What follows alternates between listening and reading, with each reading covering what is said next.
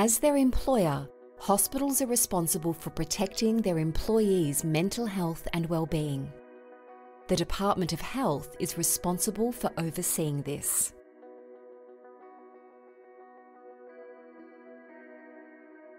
We concluded that the department and the 3 hospitals we audited don't effectively support workers' mental health.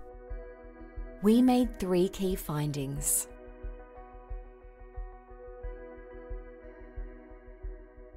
First, hospital workers' mental health has deteriorated since 2019. More workers are reporting feeling stressed and miserable about work.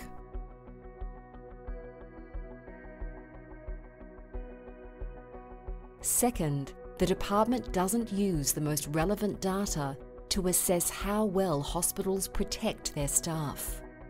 This means it may not be able to intervene if a hospital is underperforming or identify systemic issues across the sector.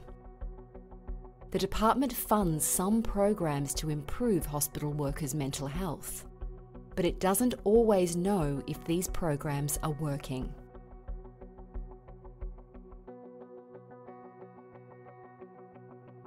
Third, the audited hospitals don't have processes that effectively manage psychosocial hazards, such as fatigue and occupational violence.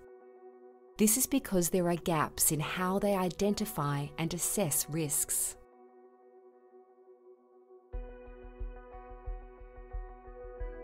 We made 2 recommendations to the department, including one about monitoring and reporting on a hospital workers' mental health and well-being, and one about evaluating support programs. We also made one recommendation to the audited hospitals about managing psychosocial hazards. Interested in finding out more? See the full report on our website.